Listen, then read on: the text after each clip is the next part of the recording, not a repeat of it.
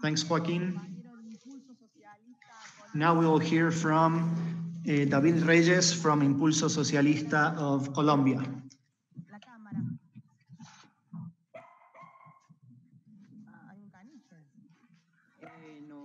No me deja habilitar la cámara. I cannot turn on the camera.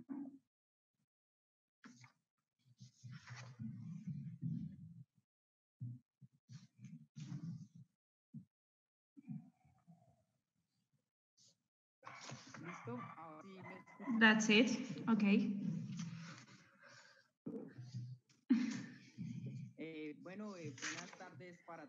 Good afternoon, everyone, comrades who are listening to us in this conference that the International Socialist League has organized.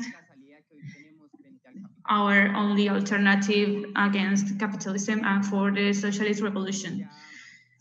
In Colombia, there has been a semi-feudal economic structure through bilateral organization, which is based in the exploitation of the primary resource sector, which is also combined unequally with the exploitation, wage exploitation, either in the countryside or in the cities. That is how in our country, the 1% of the population holds 52% of monetary wealth and the 80% of the land, productive land. That is how in our country, the profits of the bourgeoisie are held by them, but the losses are socialized. This is a general reality, and the working class now faces a complex situation in which today we see main key elements. First is the unemployment rate, which is of 80%. The informal jobs, which represent 60%, the minimum wage, which is one of the lowest of Latin American, it only covers 61% of the basic base baskets, and only 1.5% of workers can actually access to it, and only 60% of workers can retire. In this kind of model, 60% of the workers can retire. They are subject to the interests of the national and international bourgeoisie. This reality mainly hits the youth and women, which in this economic and health crisis live in uncertainty. According to official numbers, youth participates only in 48% of active work, which has seen a reduction of 8.1%. Women represent 40%, and this number has also been reduced due to the pandemic. Young people between 14 and 88 years old are 35% of working people, and this also has been reduced due to the pandemic. The thing is that the unemployment rate regarding women is of 30%, and that is on the general situation in Colombia due to the neoliberal policies that have been implemented in Colombia. That is how we have these unadvantageous results. But the only rate that actually grew is the one of profitability. We understand that there is a close link among informal jobs and the consequences that it has in education. To be able to have a good economic structure, the Education, according to government, only aims to have a cheap workforce. Today, most students in the countries can only access to technological and technical education, which is aimed at this profitability and market logic. And the rest of the youth, which is 40%, has to face educational reality in decay. Public universities are now going through a structural crisis because of the cuts on budget. So now the government has an historic debt with higher education of $41 billion, and this deficit is growing towards 20%. And besides, in order to face this crisis, universities have to be able to have a good budget. They try to have higher prices for tuition. So then if students want to access higher education, they need to go to the public universities, which are actually falling apart. They have to take on loans.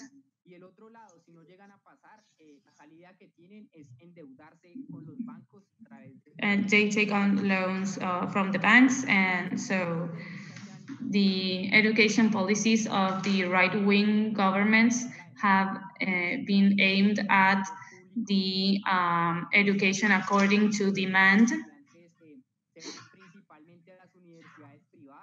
So most students go to private universities, and this market is strengthened. This has resulted in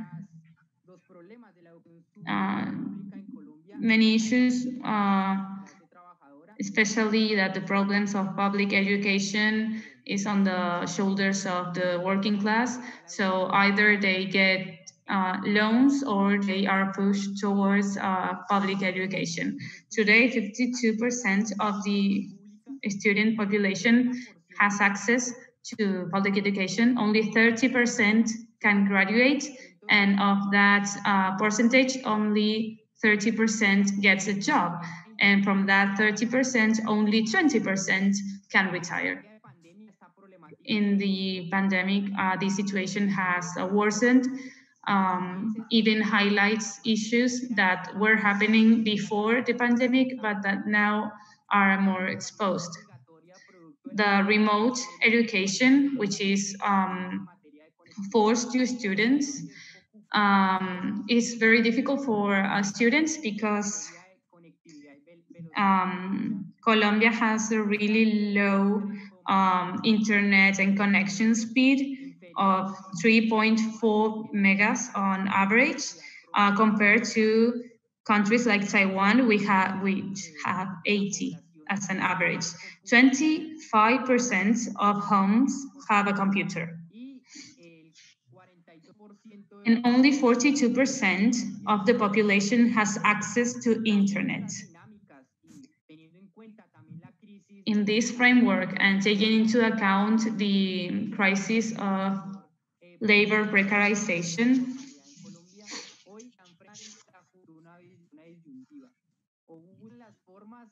today we have a contradiction because students have to choose between eating or using that money to pay tuitions.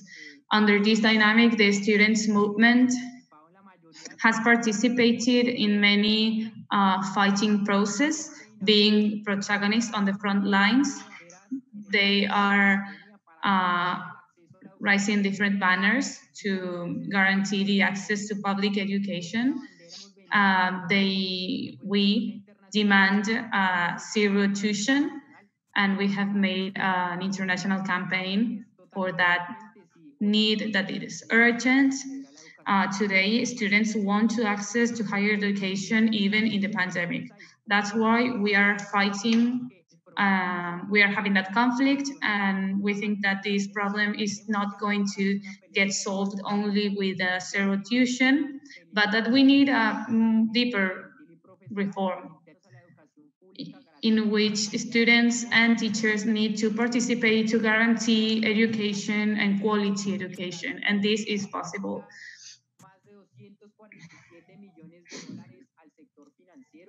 And the government, which destines millions of dollars to the financial sectors, and the only kind of financial help that they have implemented is the issuing of loans.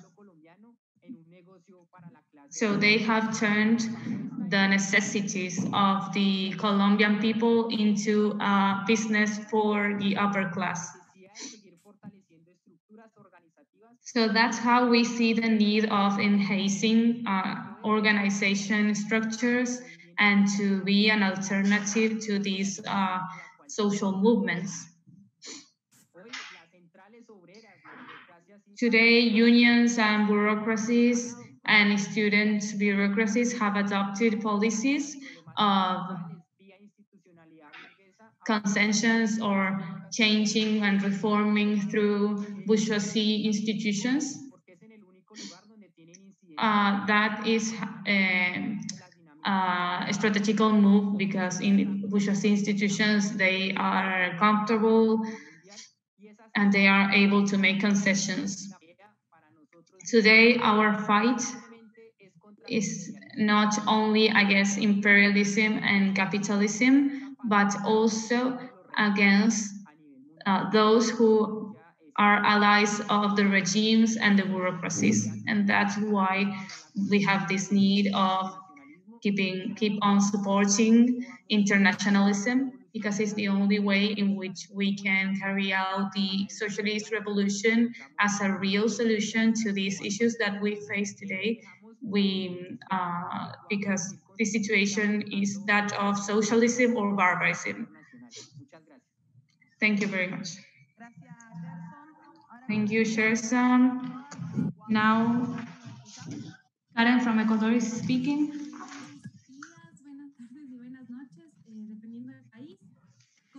Good morning, good afternoon, good night, depending on the country.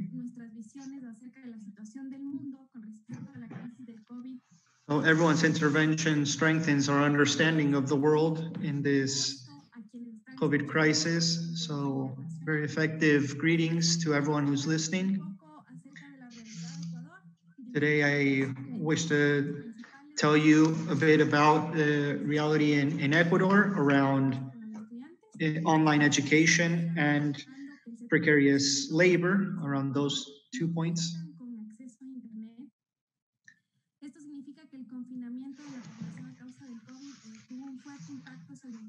So the lockdown of the population caused by COVID-19 had a strong impact on the educational system because very few people have an internet connection. So it made the lockdown made all educational institutions adopt online studies as a modality, which from a perspective of human rights consists in making necessary infrastructure, technological, and training investments which have not been done.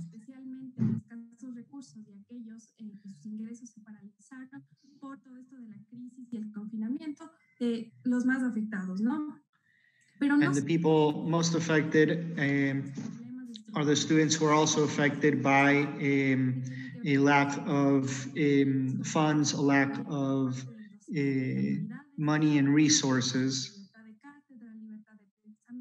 And it has affected all the freedom in teaching and also the modes of teaching and grading and giving grades.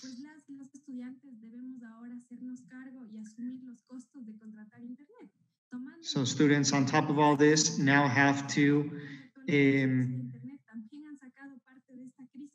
put money into having an internet connection, for example. And this is not taking into account that many geographical areas do not have the infrastructure to have a working internet connection.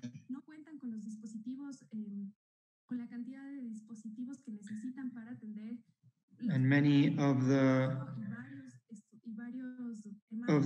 universities even do not have enough infrastructure to make this happen. And so the teachers are obliged to acquire this equipment or be sanctioned.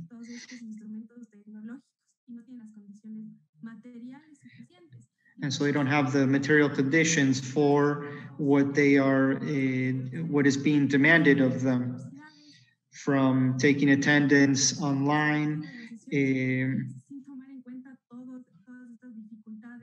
to, well, all these conditions become more difficult in the more vulnerable areas, in the rural areas, for example,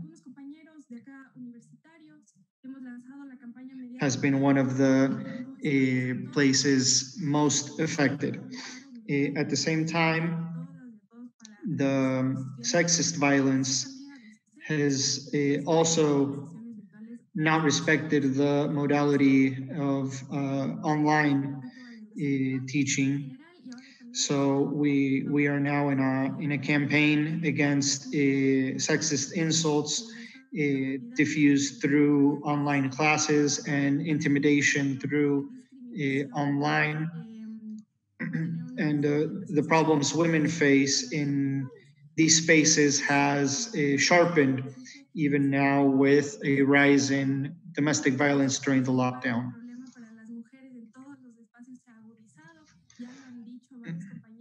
So the women's problems in all areas has become worse with the pandemic.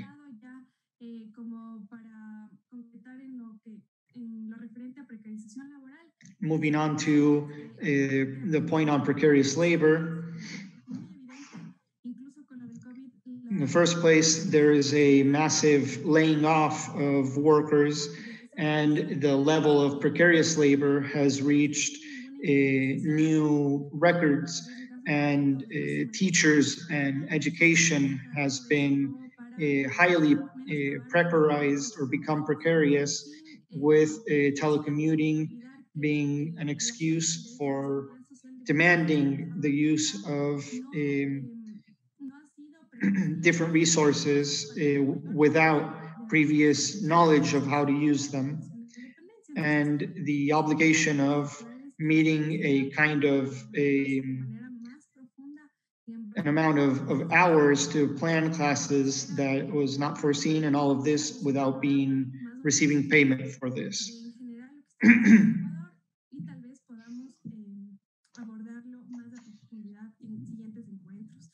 And this we can hopefully go into further detail in future encounters. So that would be all. Thank you. Thanks, Karen. And now we will hear from Concepcion Martinez from Spain, from the Spanish state.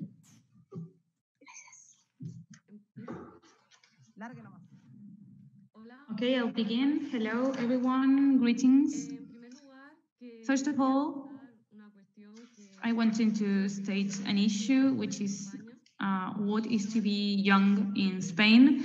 Mainly, we are aware of that it can be a privilege if we compare ourselves to other countries of the world, and because of that condition that we face,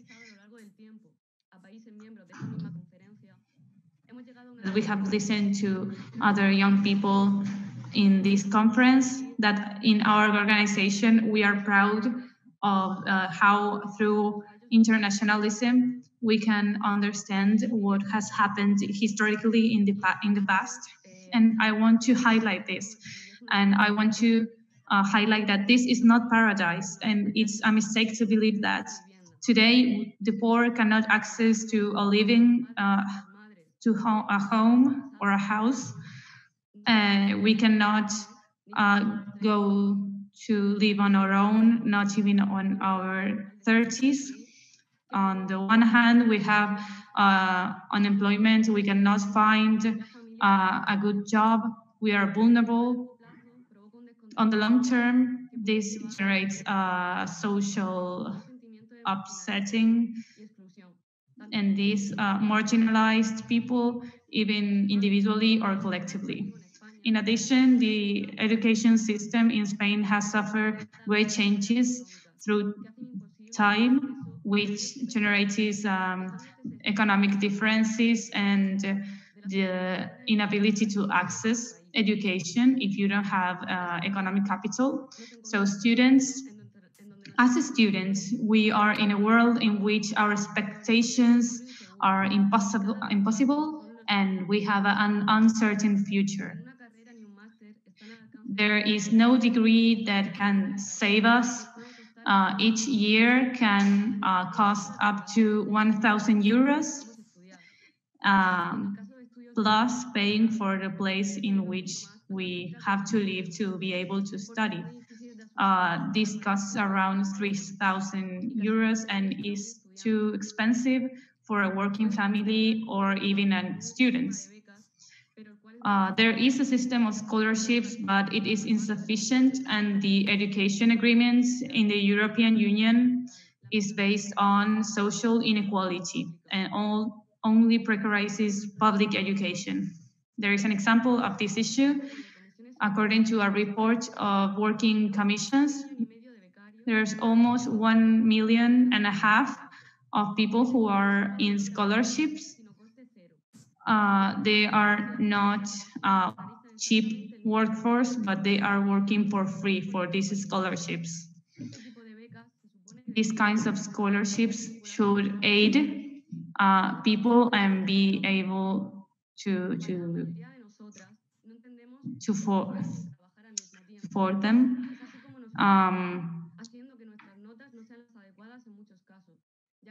And that is how we get educated and we get jobs which are precarious, so we are not prepared for more professional jobs.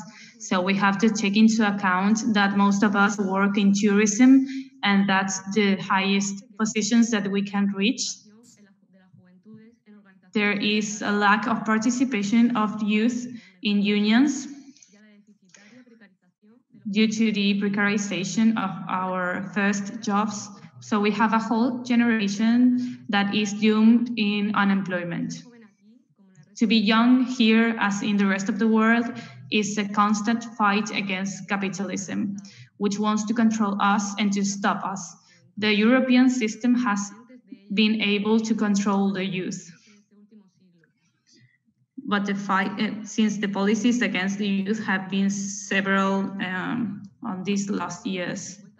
We can talk about a law of social security, which is against the youth, which has revealed you can have even up to 3 years in prison because of carrying out terrorist activities only for protesting, so that they could control social protests. Since 2015, under this law, the government was able to sentence many people for those so-called crimes. This system is taking advantage of this economic crisis, and now in this crisis is able to push forward worse conditions. That's what they sell us as a new normality. There are old problems.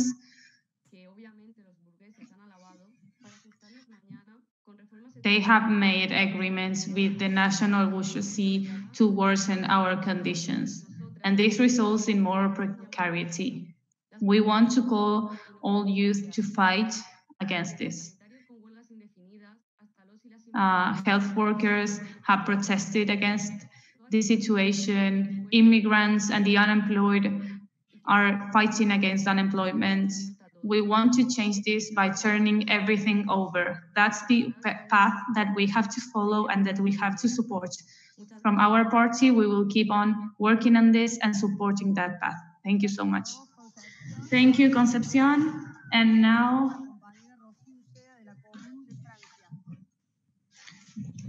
I'll hear from Rocio from France, from the Commune. Bueno, compañeros, bonjour à tous, bonjour à toutes.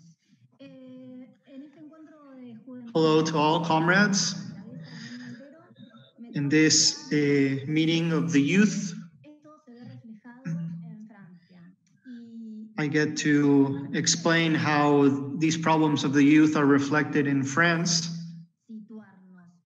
En primer lugar, el reciente I'll do it in the first place Angela Merkel y Emmanuel Macron from the point of view of the recent pact of Macron and Angela Merkel and 27 countries. un ministro de Educación And in second place, through the speech made by Macron and his minister. compañera de España se da para la nueva normalidad a la que se aspira. The first is the European Union agreement, which is, as the Spanish comrade said, is meant to impose a new normality. Se firmó el pacto que Macron viene discutiendo con Angela Merkel. So this pact that Macron and Merkel have been discussing Luego de 6 of the economic stimulus package.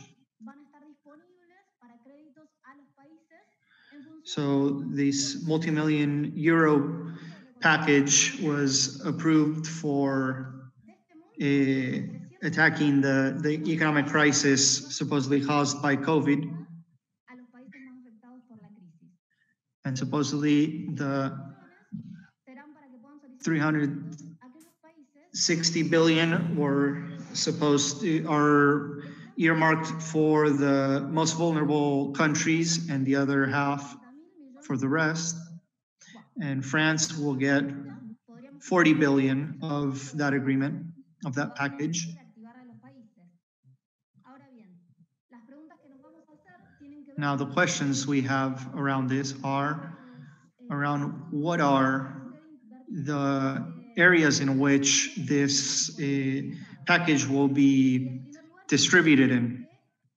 parte de dónde va a ser invertida la plata. In first place is Confinamiento. Ya podemos prever por part of this investment este periodo y que tomó el presidente francés durante este periodo. will be for financing the measures that were taken during the lockdown. Pensar que tiempo atrás ese dinero fue fundamentalmente invertido en salvar a las empresas que lo solicitaron sin exigirles para So in covering what the state has spent during the lockdown to help mainly the big businesses.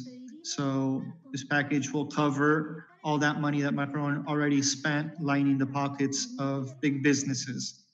And precisamente no le pasa lo mismo cuando Air France, Lufthansa o Renault piden sumas millonarias. so when Air France or these big companies are in crisis and need money, Macron has it.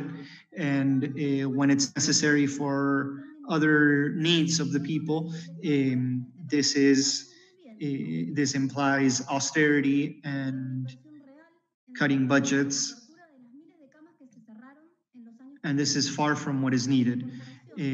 Like a big investment in health to have more beds and much more personnel. contemple una educación con acceso tecnológico a todos. A plan that can get Países del país online education and connectivity to everyone who today doesn't have it. The generation of labor, real labor, not precarious labor, a fin de jobs. si esto no es lo que van a hacer, si de lo que se trata So this is what would be needed. And we ask if this package that they have approved will have these objectives or has more to do with Macron postulating himself for a leading position in the European Union. estos temas el 14 de julio, día de la fiesta nacional. Por supuesto, esta fiesta And on July 14th, on this celebration of France, of the French Revolution, in the speeches that Macron and his ministers made, a una fase de nueva normalidad. had to do with the phase of new normality that they Habrá nueva want to impose. rebrote. Que los casos que But what is this new normality? If we see what will happen in Europe, we're talking about a a new wave of infections in which we don't know if there will be a new lockdown or even in some countries measures to wear face masks and those minimal things. And there is more priority based on opening countries for the summer vacations and the tourism industry and not in health recommendations. Since in reality, the normality and the health necessities can't be imposed by a government.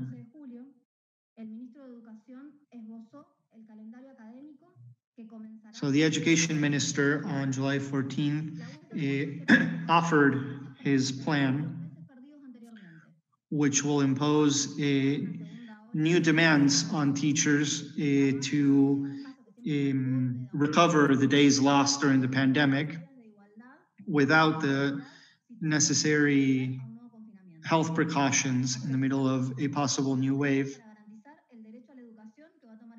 So we ask, what are the necessary measures to guarantee education and taking care of students and teachers' health?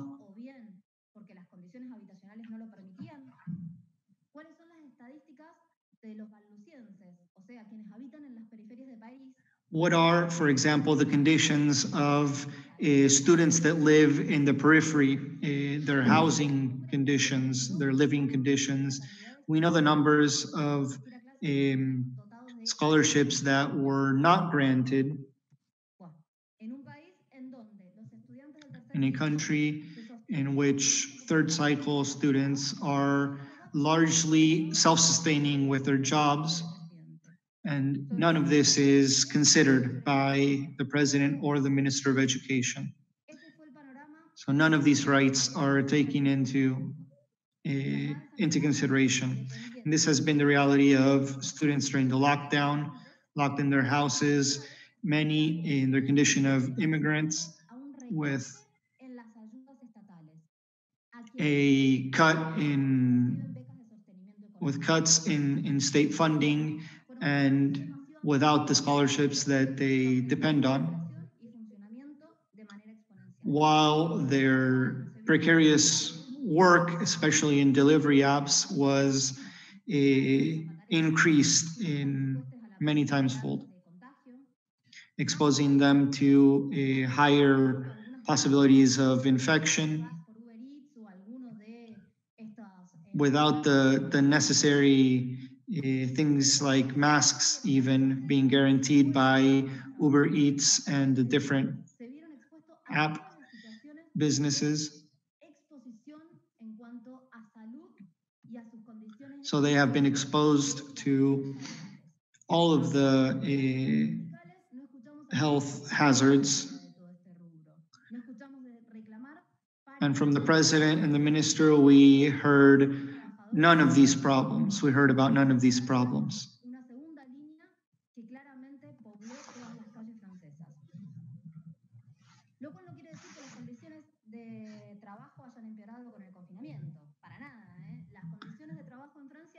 This doesn't mean that working conditions were worsened just by the lockdown. They had been worsening for a long time, and labor rights had been under attack for a long time. Now, with the pandemic, all of this was made worse.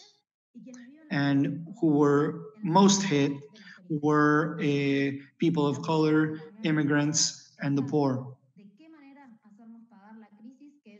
So the governments of the European Union are preparing to see how they make us pay for the cost of the crisis. But workers are fighting back. And women are fighting back in the streets as well. The result of that struggle will depend on the very class struggle. And will have an important point of inflection in the role of the youth in the streets. Thank you, Rocio. Now we will hear from Raúl Gómez from Ni un repartidor menos from Mexico. Hello, everyone, comrades. It's a pleasure to meet you. I cannot turn on the camera. I don't know why. There it is.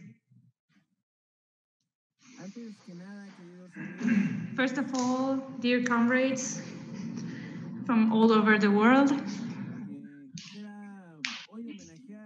I would like to honor all those comrades that have unfortunately died here in Mexico. Yesterday, someone threw a comrade from a bridge, delivery comrade. So I would like to take a moment of silence for our fallen comrade.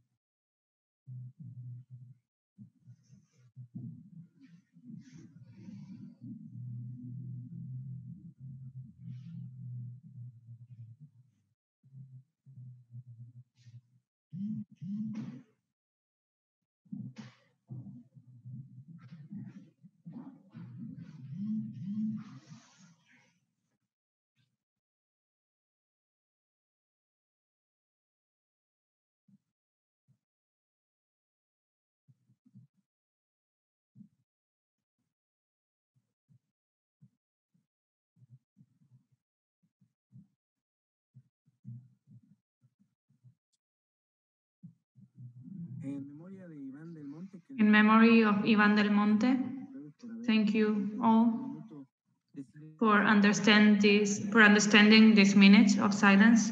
The reality that all of us go through, us precarious workers, also pushes us to realize that it's not only we that go through these kinds of situations. For example, the deliveries from apps, as you heard from other comrades. This struggle has to join us all, and it has to take us to acknowledge others and to be acknowledged. Domestic workers, taxi drivers, teachers, because here we think that defending teachers is defending the future of education in the whole world. We believe, and we also have expressed it before, that we have to be coherent and consistent with what we say and what we do. So thank you for taking us into account. Nowadays, we see how governments of all the world try to desperately tell us to stay at home, to use our masks. We see how the government of my country, well, did not know how to carry out this contingency and is saying that nothing's happening. And if you attack it, and all other persons come against you because they think that you are trying to worsen the situation. We also celebrate today the second strike of the comrades in Brazil. You have all our support. To seek working rights is a fight that unites us all. It is a fight that makes us say and acknowledge that we need each other, you, me, and everyone else. Today, for example, here in Mexico, we have a debate and strong debates about the single vital income for Mexicans and for many other countries of Latin America. We all need that in a pandemic. Why should you go to work in these kinds of situations in which businesses in which we work have not even made one effort to protect us? On the contrary, many of them have lowered the prices of delivery trips, and also many people, unfortunately, have been sick and have not gotten any help from any of the apps. They have sought for support in other groups to get help, and they to acknowledge that they need help. And that's why we also acknowledge every other fight in every country that is here today. We may have different perspectives, but the objective is the same. We need a change. We cannot allow things to go further the same.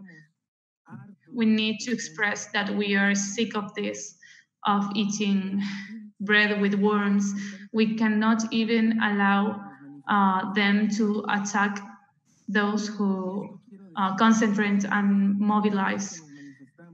For us who mobilize, because we think that it is fair to for our working rights to be acknowledged. And for that single fact of showing opposition, those people have been repressed because of the color of their skin. They have been oppressed because they are immigrants. Even in Mexico, we discriminate each other because some of us have indigenous features and some don't. And this happens in a multicultural country. The fight that we carry on and that we share with many comrades around the world is this one. It doesn't matter how modern and updated the app is. It doesn't matter that if it says that it uses new operative systems or whatever. It is the moment for apps to share their profits. Without us and the other delivery comrades, they are nothing. Thank you all. Greetings from Mexico. Thank you, Saul. We ask you to be brief.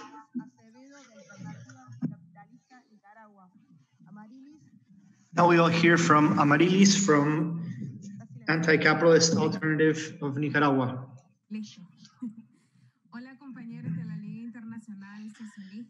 Hi, comrades of the International Socialist League.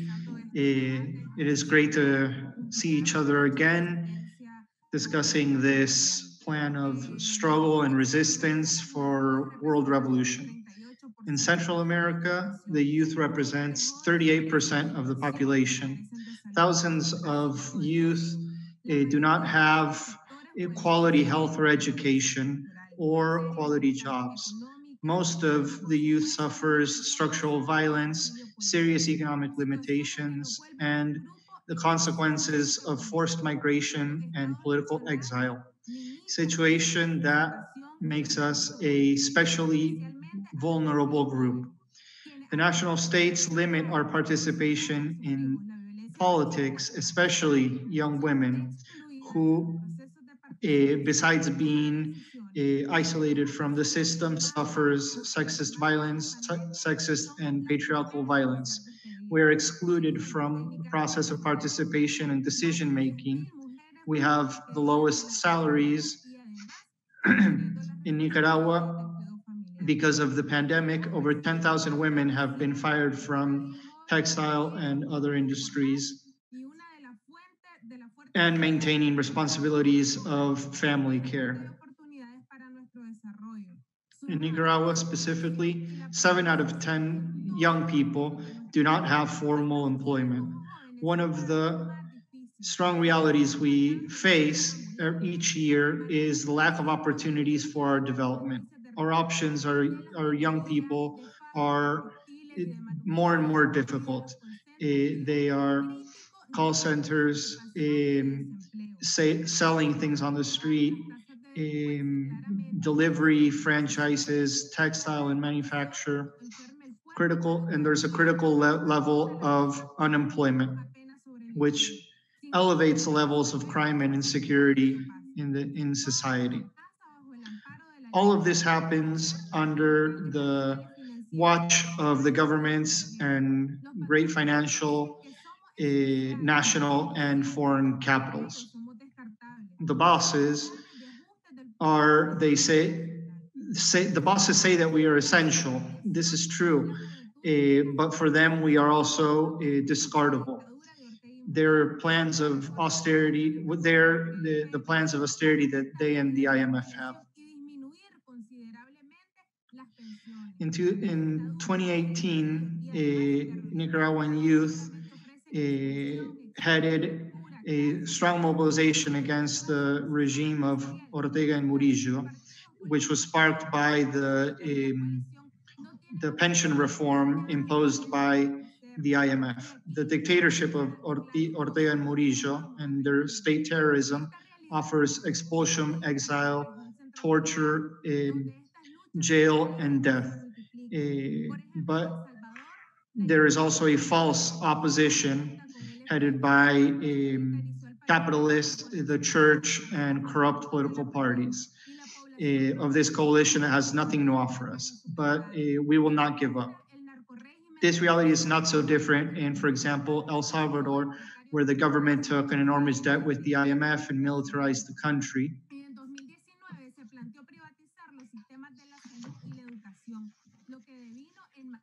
Or in Honduras, where there was a precarious system of health and laws that definanced it even more.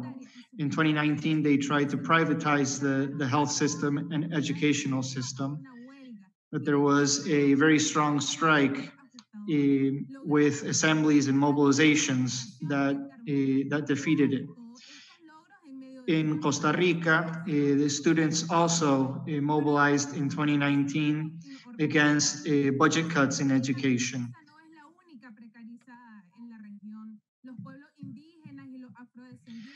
So in Central America, the Mestizo community in Central America is not the only one that is under pressurized labor and lives.